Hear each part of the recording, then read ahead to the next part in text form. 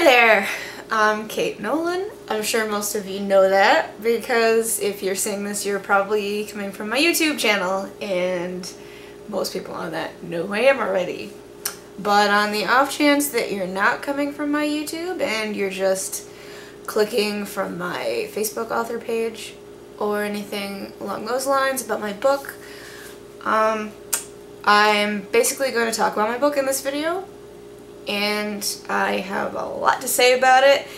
I could make many videos and talk about it, but for the first one I am going to focus on a couple basic questions like what is the book, what's it about, how long is it, how have I been writing it, and basically the characters.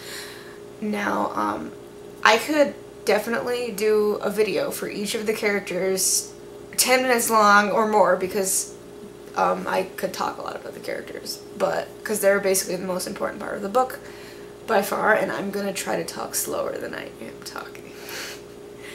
But I'm gonna basically try to do a really spoiler-free version of these videos because obviously most people haven't read it, because I only have a few beta readers right now, and those people are the ones who've read it and everyone else is pretty much in the dark. So I'm going to try to not give away too much about the book and use these as sort of an informational video for people who might be curious about it or just interested. So anyway, here it is. And it's pretty long. It's actually, right now, what is it? 28,886 words. And I'm on the second volume. I'm almost done with the second volume. The first volume I think needs some work. Mainly, I feel one of my flaws as an author is that I'm not very descriptive with things, and like especially the environment and often like the physical descriptions of characters and things like that. So I'm trying to work on that. I think I've improved in volume 2, but everyone will have to be the judge of that. But hopefully once I'm done I can go back to volume 1 and add things.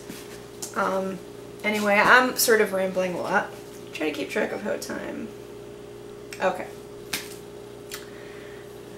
So, okay, the title of the book's The Confounding Variable. Now, the main question I always get from people about this so far is, Kate, what in the hell is that about? Because no one has any idea what it's about just from the title, which is sort of the way I wanted it to be. Because actually, if I had to pick a genre for the book, I would probably put mystery as the #1. Not like in a traditional mystery, like there's a detective and they're trying to solve a mystery of like a murder or something, but more in the sense of you're reading it and you don't really have too much of an idea what's going on. And that's the way I want it to be. I basically think along the lines of like movies like Eternal Sunshine of the Spotless Mind, where you're watching through the movie for the first time and you really have no idea what's going on. Until you see it the second time, then it's like, oh, that makes sense.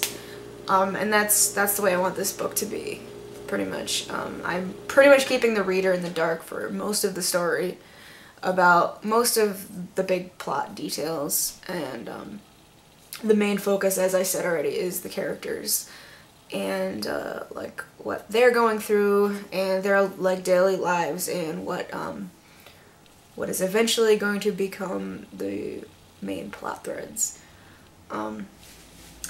So I said, alright, what is the book about? Well, I gave you an idea that it's sort of, you don't really know what the book is about, but I said on my Facebook page that it's about psychology, math, and sex. Of course, it's about a lot of things besides that.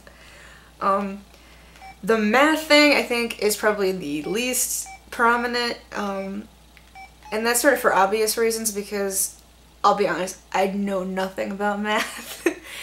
Math has always interested me. I've always been interested in math, but I personally am terrible at it, and I was never really able to study it that much, so I don't know enough about math to make myself sound at all intelligent. talking about math. So for the most part, that's just sort of an afterthought.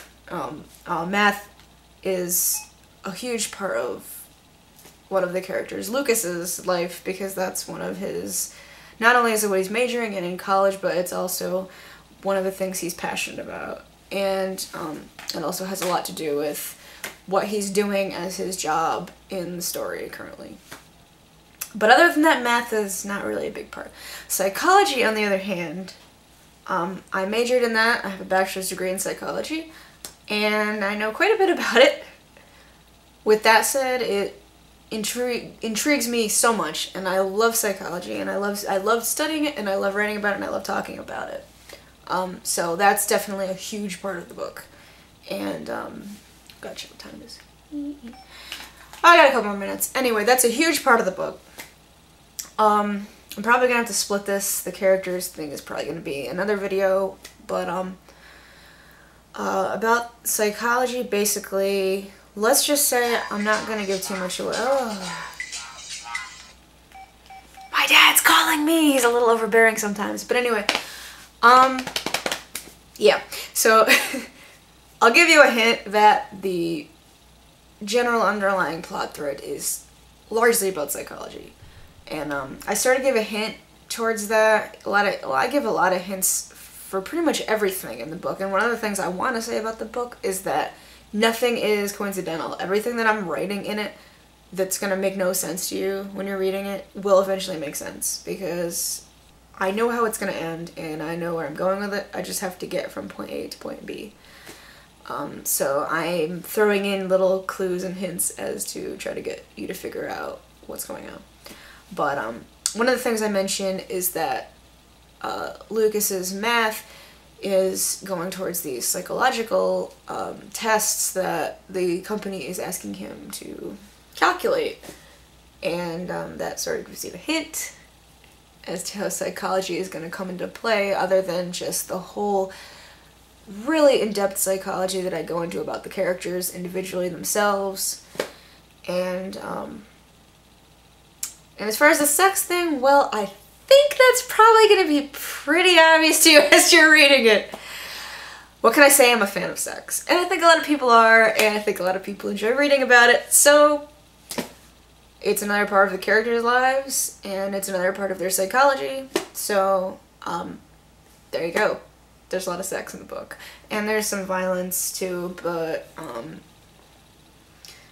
the violence is sort of not really as prominent as the sex, but so anyway, that's pretty much all I'm going to say in this video because I'm running out of time.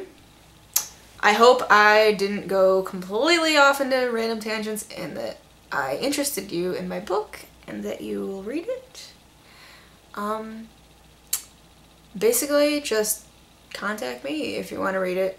Right now, I'm probably going to wait until I finish at least Volume 1 and 2 before I let just the general public read it if they ask me to, but that's pretty much all I have to say for now.